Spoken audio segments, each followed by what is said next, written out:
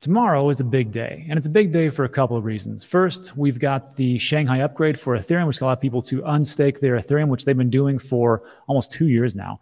And then also we're going to get some CPI numbers out, which will probably affect the Fed Reserve in their meeting, which happens in May. So we're going to talk about that and then what I'm going to personally do to hedge my bet. So we're talking about, first of all, is the Shanghai upgrade.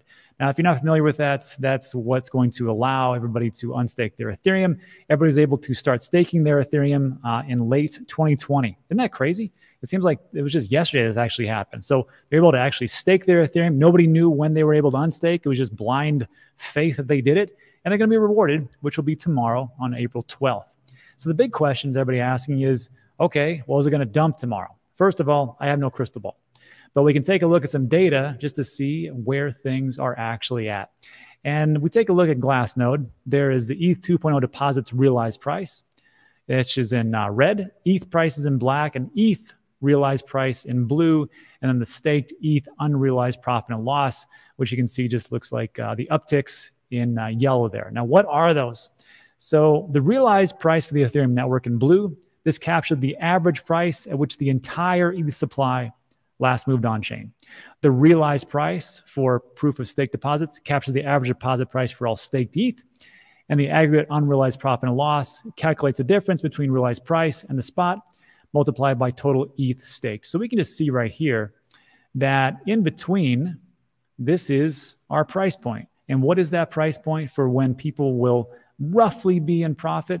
2,136. So we can see that back in the day, in 2021, people were massively in profit because of Ethereum going almost actually over 4,000. Now, where are we at? Well, unfortunately, we're at $1,909. So are people going to sell off like people talk about? Potentially. Maybe people like to take losses. I have no idea. But in all honesty, I'm not too massively concerned with it. So I'm just going to wait to see what happens and see if there's a big sell-off or not. Me personally, there's been reports, and this is actually from the Ethereum Foundation, where they say, look, even though the Shanghai upgrade comes in, that does not mean that everybody's going to be able to sell off or unstake at once. It's going to actually take weeks. So for the people who are desperately waiting for a sell-off, could happen.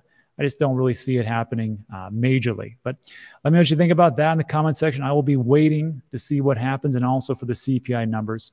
And then before we move on, I just want to show everybody a quick tip and trick using CoinGecko. You can use this at coinmarketcap.com.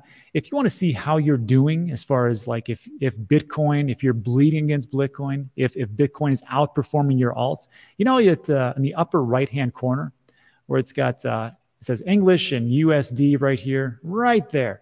You can click on USD and put it into anything that you want to do to compare it for the price action. So if you pick Bitcoin, you can see if things are bleeding against Bitcoin. We can see that Bitcoin against Bitcoin is obviously 0%. But Ethereum, Tether, USD Coin, XRP, Cardano, Doge, Lido, Polygon, they're all bleeding against Bitcoin for the majority. Now, Solana is the exception. Congratulations, all you Solana holders.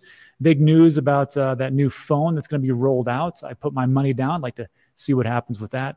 But a very few actually do well against Bitcoin so far. 1.9% for Aptos holders. Congratulations. And you can just take a look and see everything that's out there. That's bleeding against Bitcoin and go all the way through. I just found it a little bit of interesting, very easy to use and free. So check that out. And also, speaking of Bitcoin, I will remind everybody that sometimes the tortoise wins the race, and it's just slow goes the boat. And what I'm talking about is, did you know that about a month and a half ago, there's this guy named Jim Cramer. I don't know if you know that guy, but he told everybody to sell their Bitcoin.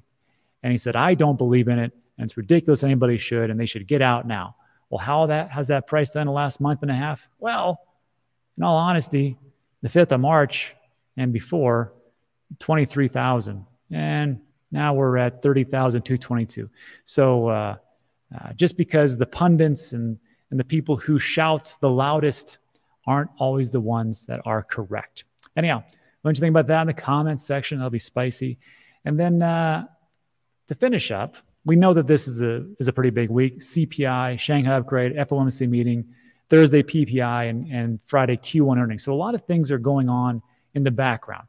The CPI numbers do come out, but we won't get a Fed meeting until May. So the last one was March 21st, 22nd. The next one will be May 2nd and 3rd, where they'll probably decide to raise rates.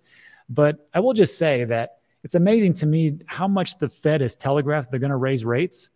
And it's just amazing how the market's like, no, you're not going to do it. This is from Jeff Bianco, Bianco Research. And he talks about what the Fed says versus what the market is priced in. So the Fed's like, look, as of April, here's the rate, 4.8. We're going to probably raise the rates in May, just so you know.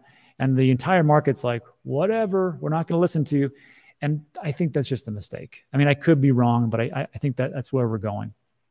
And if we take a look at, of course, the CPI numbers, I mean, CPI has come in hot time over time.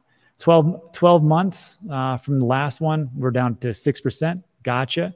But if we take a look at just the core consumer price index, the CPI numbers, it's just going up and up and up and up. And if we take a look at just the regular consumer price index itself, and we zoom in as best we can see that, you know, the numbers keep going up and the Fed is battling it. But again, as much as they're battling and much as the things that are going on, I still think the CPI, who knows if it comes in hot or not, or at expectations. But if it comes in at expectations where they think it's going to happen, they're still going to raise rates. And here's what we have as far as the target rate probabilities for 3rd of May. Yeah. So people still think, there's like a quarter of people are like, they're not going to raise. And now 3/4 of people say, yeah, they probably will. But it's amazing to me just how much people just don't price that in and where things are going. Me personally, I think it is. And again, the way that I'm going to play it is very simple. It's the same way I played this game every so often. When these numbers come out, Shanghai upgrade comes out, I just sit and watch. And I just say, well, if there's a mass sell-off for Ethereum, well, great. Then the price drops and my daily dollar cost average of Ethereum, I just hold off on that to see what happens in 3 or 4 hours or so. And then if it starts to tumble, well, I just pick it up as it tumbles down. Same thing with CPI numbers. The CPI number is going to come out tomorrow, 8:30 a.m. That'll be Eastern Standard Time. So I wait for those numbers to come out. If they're at expectations, great. Nothing will happen. I'll just let my dollar cost average hit. It'll buy. If they come out hot, and that's a very bearish indicator, inflation is going up, it's very simple. I wait 3 or 4 hours, watch the market tumble, and then the dollar cost average, it happens. But again, that's what I'm doing. I can't tell you what to do. I'm not your dad or a financial advisor. Do whatever you want. But that's it for today. So look, if you like today's video, give it a thumbs up. Consider subscribing. A lot of things we talk about are very time sensitive. And again, this is not a set it and forget it. Try to keep yourself updated as much as possible. But thanks so much for stopping by. I appreciate it. And I'll see you on the next one.